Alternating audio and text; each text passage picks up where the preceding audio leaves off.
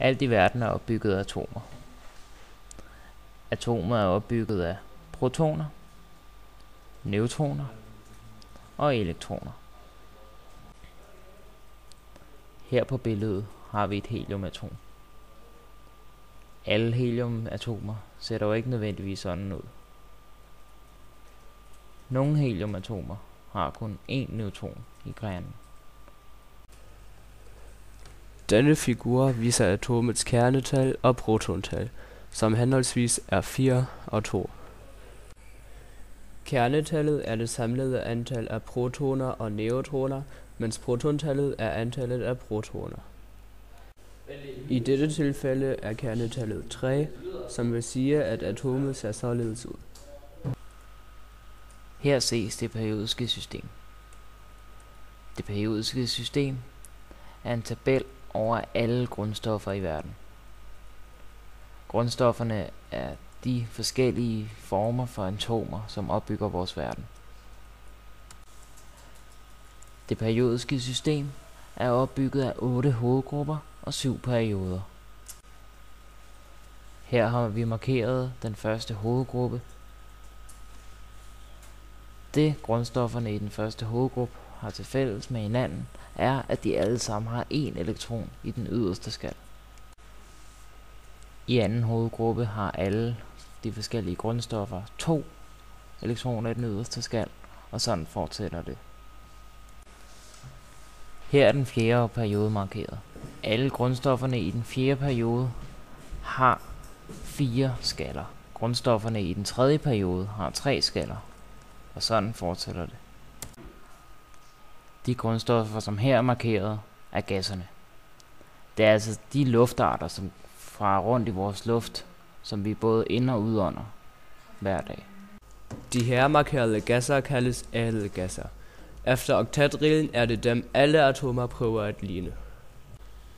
Eksemplet her viser, hvordan magnesium, som har 2 elektroner i den yderste skal, og oxygen, som har 6, reagerer med hinanden, fordi de gerne vil ligne neon, som har 8 elektroner i den yderste skal.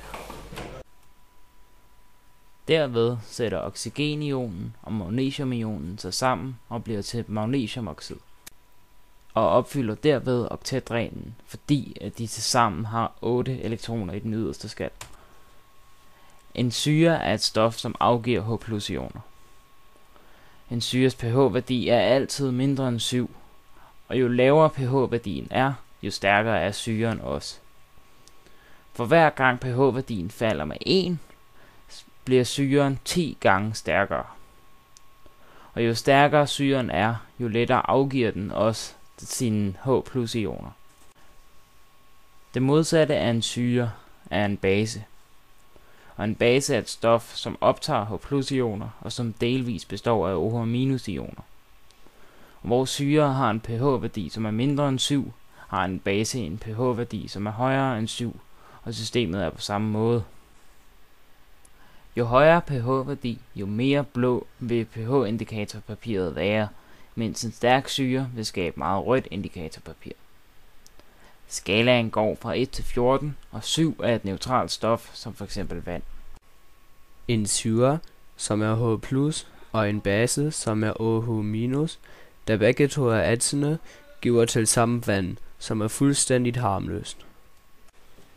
Et godt eksempel her viser, at saltsyre og natriumhydroxid sætter sig sammen til natriumklorid, som er ganske normalt køkkensalt, og vand, altså saltvand. Dermed blev 2 af de mest adsende syrer og baser til helt ufarligt saltvand.